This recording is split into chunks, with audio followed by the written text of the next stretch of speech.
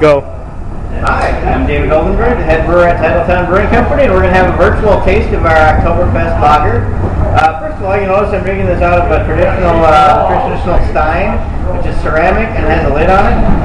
It's really best for hot weather, but they figured it's something traditional for Oktoberfest, so I thought I'd bring it along.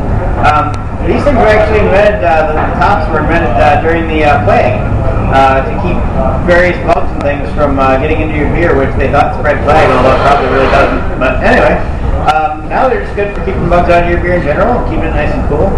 Anyway, onto the beer. I wish you could see the color. That's the downside. It's a nice pale amber kind of color, a little bit orange hued almost.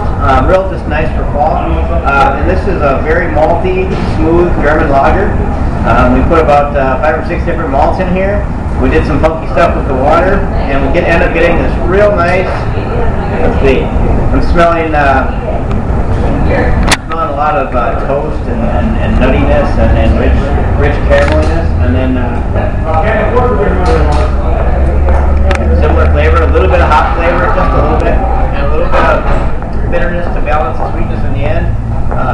Caramel flavors, real rich, smooth, drinkable, and honestly, I would normally never say this, but we've been doing Oktoberfest for a long time, and this is the best one I've tasted at Titletown.